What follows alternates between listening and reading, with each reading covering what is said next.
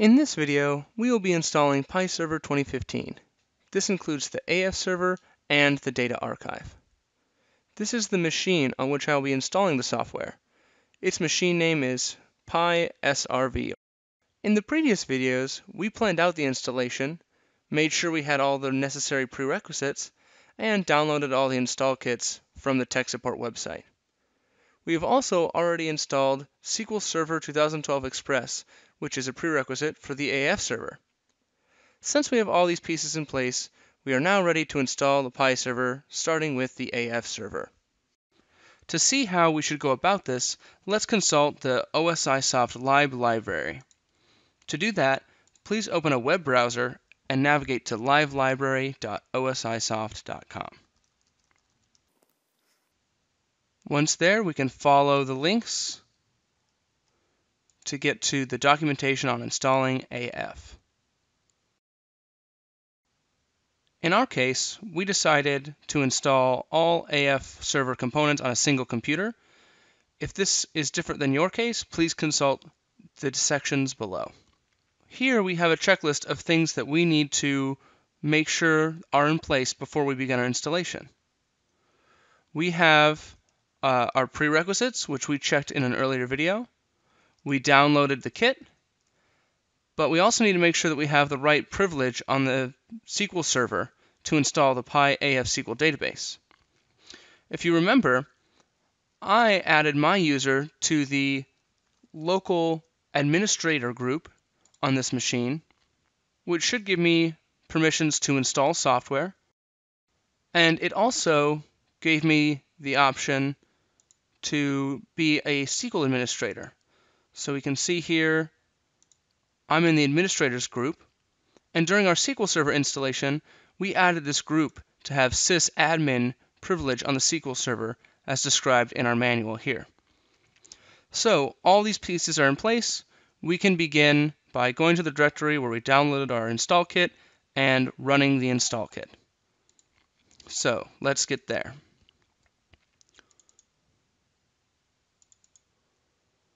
So I can right-click the PI AF server install kit and run it as an administrator.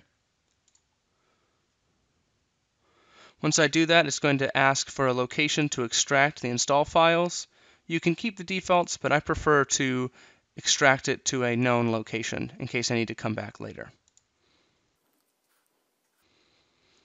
Okay, so it looks like we're ready to begin the installation. This list here shows us what will be installed. So we're looking at some redistributables and our PI AF server. So let's click OK to begin the installation. All right, so now it looks like the first package is complete, and now we're going to be installing the PI AF server. So let's click Next. It's first going to ask us for a destination folder where the software should be installed.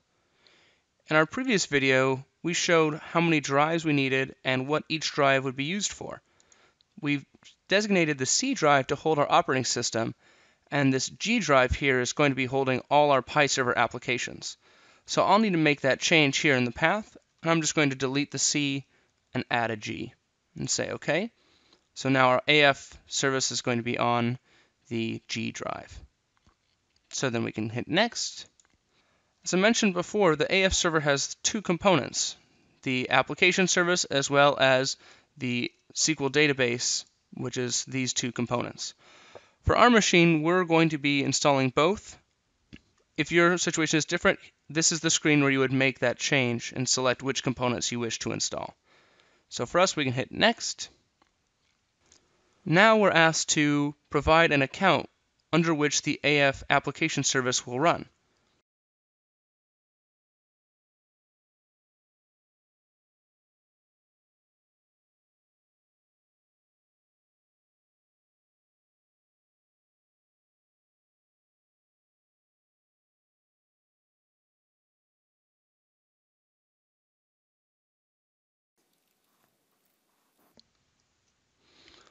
And then I can click Next. So now on this screen, we need to specify which SQL server the install kit will put the AF database on. If you remember from our SQL install, we left the default name of SQL Express. So this is the correct Microsoft SQL instance. so we can select Next. Once that is done, we get a review screen with all the options that we've chosen so far. If you can check this over and if it looks right, go ahead and click Install.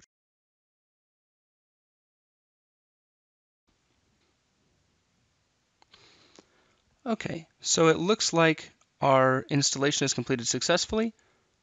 So I can go ahead and close out of this window. If we need further verification that our AF install has been completed successfully, we can check two places.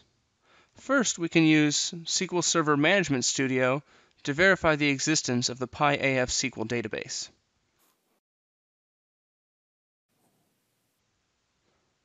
So once we connect to our SQL Express instance, we should be able to check the databases for the existence of that PI AF database. The name of that database is PIFD. So we can see here PIFD exists. Our SQL database has been installed correctly.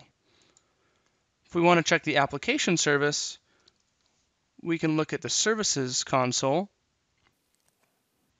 and again check for the existence of a PI AF service right here.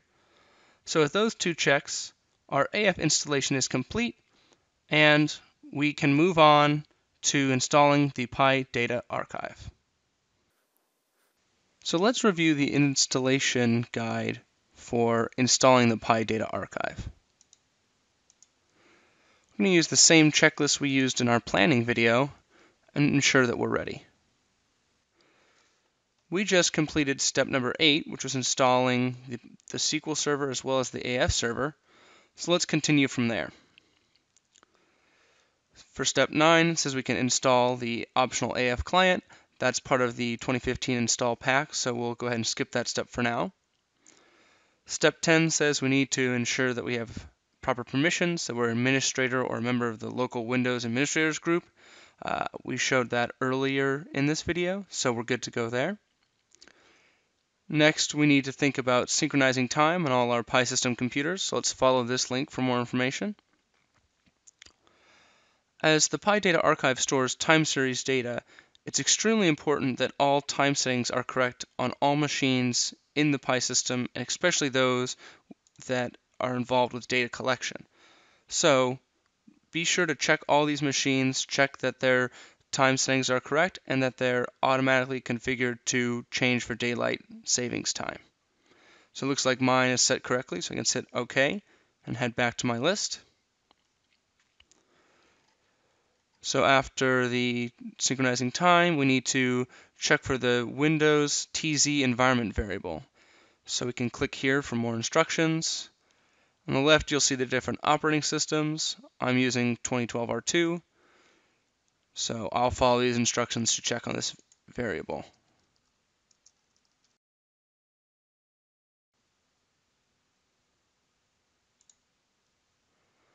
Click environment variables.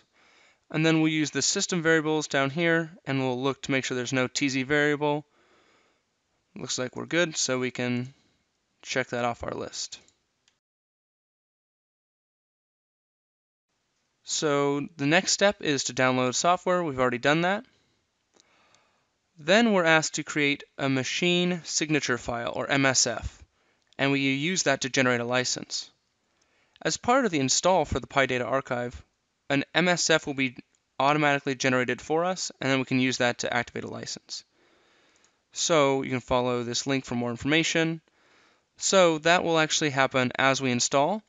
So at this point, we are ready to install the Pi Data Archive. So let's navigate to our install kit and run it. Right-click it, Run as Administrator. Specify a file path for our extraction.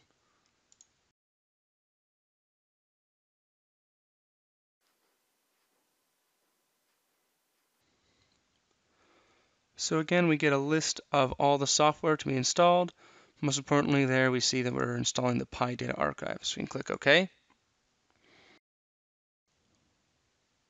All right, now here's where the install kit has generated that MSF for us and put it in our documents folder. So we need to now generate a license. That's done at the tech support website. So I'll go ahead and open up a new tab and navigate to techsupport.osisoft.com. You'll need to sign in. And then under the Things to Do menu, you can generate a license file. From here, you should see a list of your sites and Pi servers. I'll be generating a license for the serial number ending in 22. So we actually are all the way down to step number 5, where we select our MSF. So I'll go ahead and browse to where that is on mine. If you can't access the internet from the machine that the data archive is installed on, you may need to copy it to one that can in order to generate the license. So after I load the MSF, I should be ready to generate my license file. Here's our legal page we need to go through, and at the bottom we can select I agree to get our license. Alright, so my license was generated successfully, so now I can download it. And I'm going to save it in my setup kit folder. Okay, so it looks like it's done. Now we see it here in our setup folder. We'll need to extract it before it can be used by the install kit.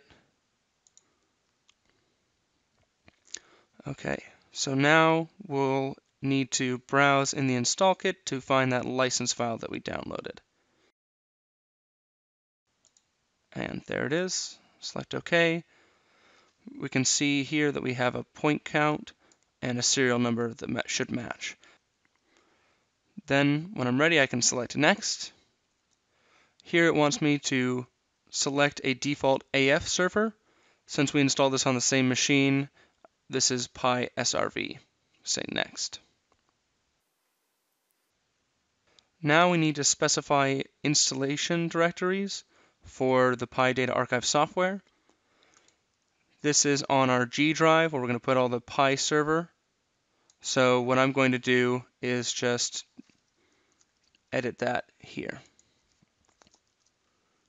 Then select Next. Now we need to select the data directories for our archives and event queues. By default, the install kit will select the archive drive based on the drive with the most space. So in our case, our E drive had the most space, and if we do a quick browse, we'll be able to see our E drive is our archives, and then the queues were automatically picked up because F is the second largest drive. So we can keep those, but I'm going to change the name of my folder.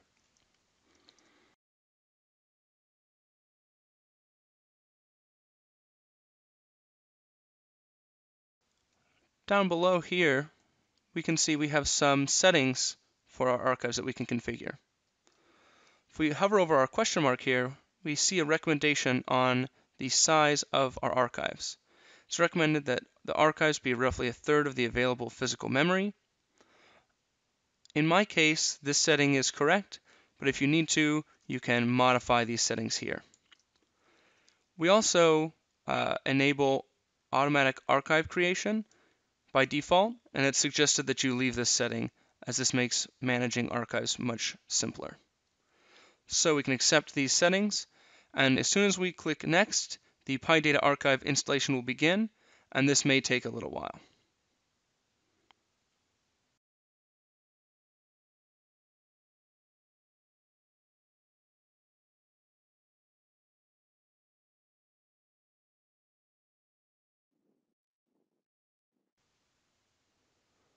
So once the install is complete, the install kit will start all the services that make up the Pi Data Archive. So let's wait for them to start.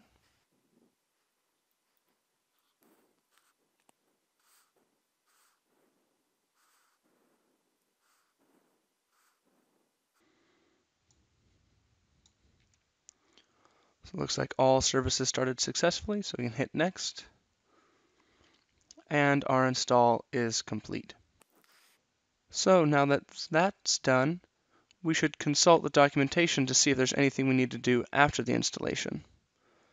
And there are some post-installation tasks here in Live Library. So let's take a look at those. The most important is here under verifying our PyData archive installation.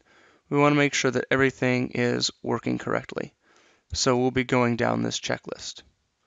So the first thing that we want to check is to make sure that all the Pi services are running. So to do that, we'll use Pi System Management Tools.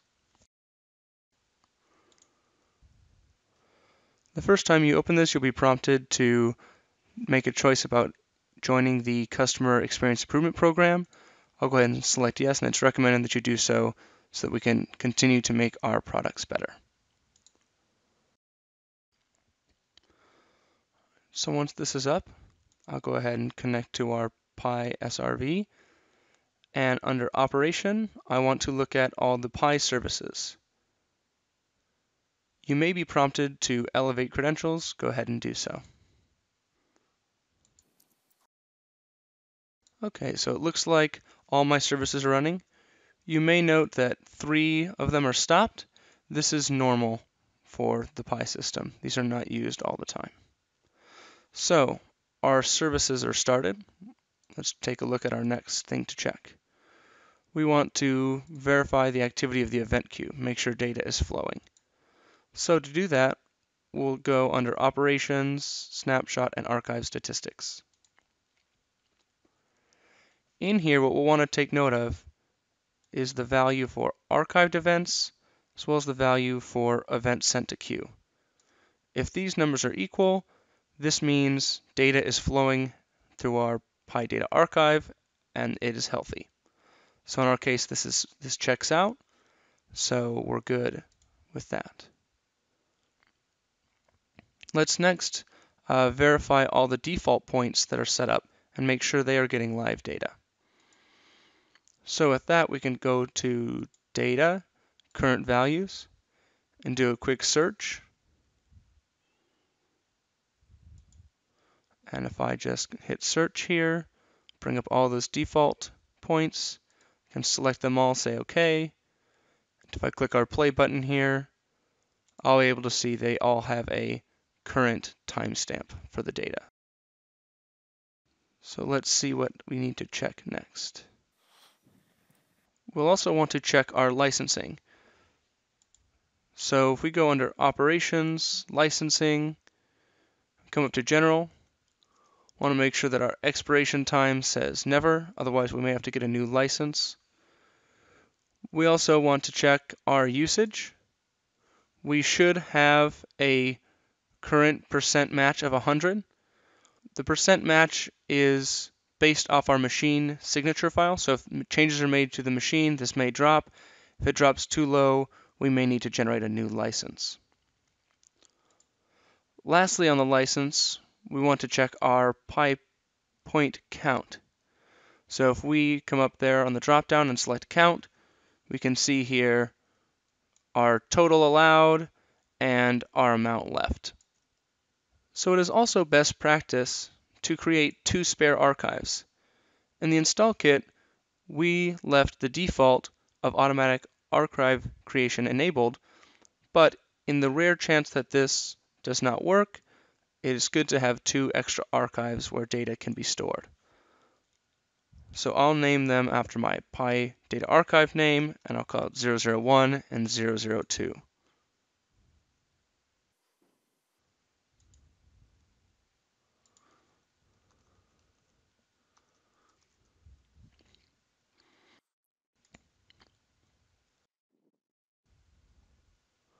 Looks like those are done now.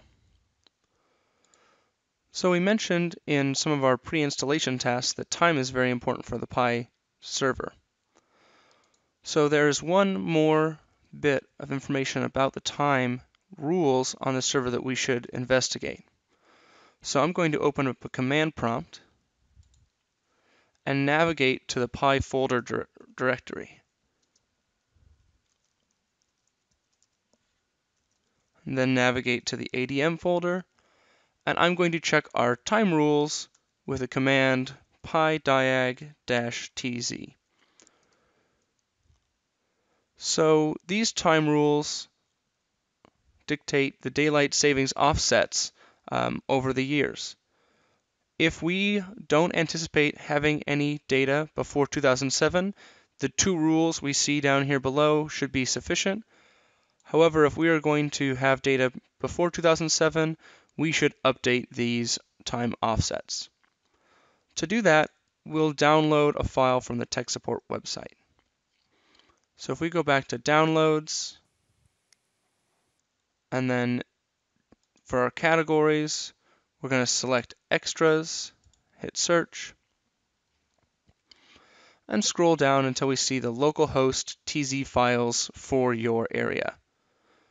I'm going to be downloading the ones for the US and Canada, and I'll just hit download, and I'll save it again to my setup file.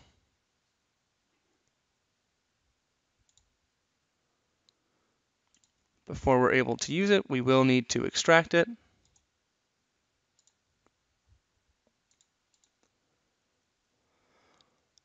Now, in this folder, there are multiple time zone files for multiple different time zones. Select the one appropriate for you, and we'll need to copy it into our PI Data Archive folder. So that's on the G drive, under Program Files, PI, and then under the DAT folder. So we will copy this file over. Before it will take effect, we'll need to change the name to localhost.tz. Once this is complete, we can come back to our command prompt, run the same command, and see that the time offsets have in fact been updated. So this is our last check on the data archive alone. Earlier we checked on the AF server, but we didn't do any creating of assets, elements, or databases, which is the only real test if it's functioning. So we'll come back and check on that now. So we'll be using the PI System Explorer to create one database and one test element to verify functionality. You may need to elevate credentials, and it would like us to create a database. We'd like to do that anyways for our test database. So I'll go ahead and call this database test.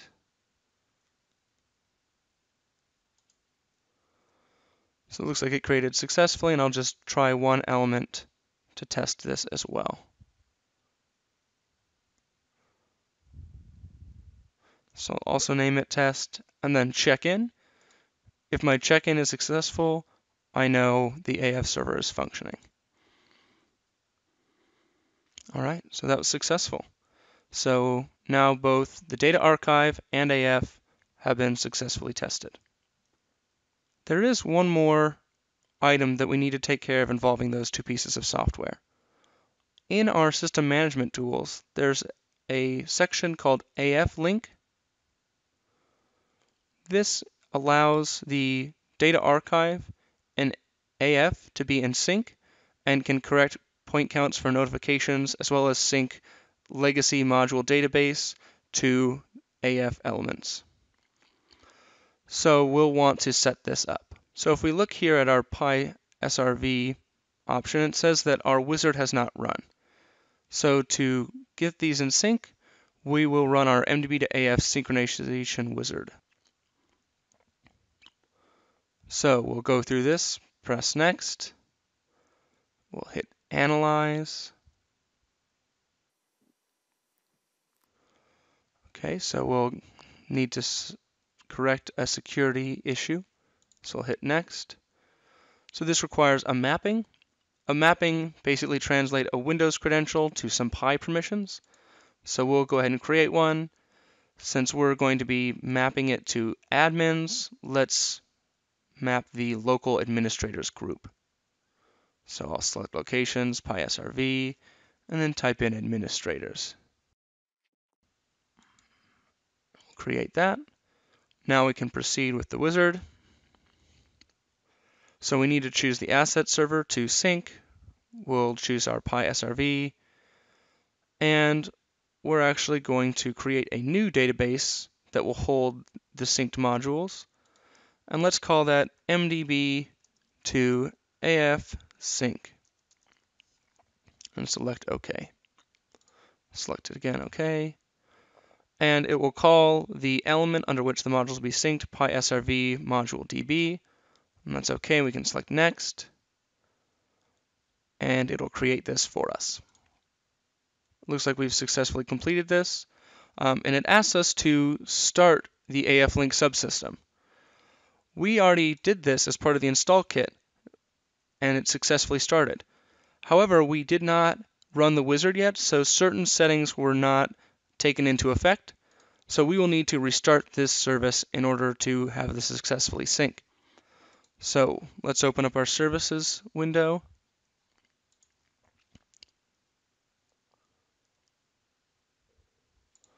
Find the PI AF link and restart it. Once that's restarted, and we refresh, it says it's a sync in progress and should complete soon. Once we get the green light, our MDB to AF sync is working properly. So we've installed the data archive and the AF server. If, however, we'll want to run asset analytics, we need to also install the PI analysis service. So I will go ahead and run that now as an administrator. Documentation for this install also exists in Live Library.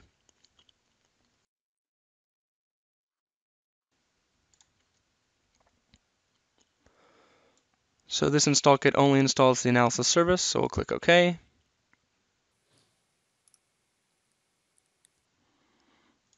And we'll install both features, the analysis service as well as the management plugin that will allow us to configure analyses in PI System Explorer.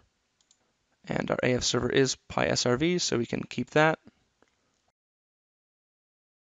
So it is recommended that you run the PI analysis service as a designated service account, or if you don't have that, network service. I can use my service account here.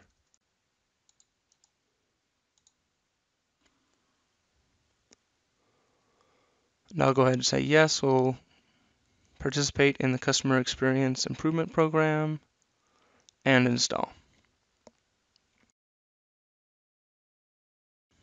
So our install is now complete, and we can start the PI analysis service. At this point, we've installed the PI AF server, data archive, and analysis service. So our PI Server 2015 installation is complete. We have also completed all the post-installation verification tasks. So now that we have our PI server up, it is important to configure backups. You can see step-by-step how to do this in our Setup Backups playlist. And we also have great videos on configuring PI interfaces to collect and buffer data, as well as videos on how to configure PI server security.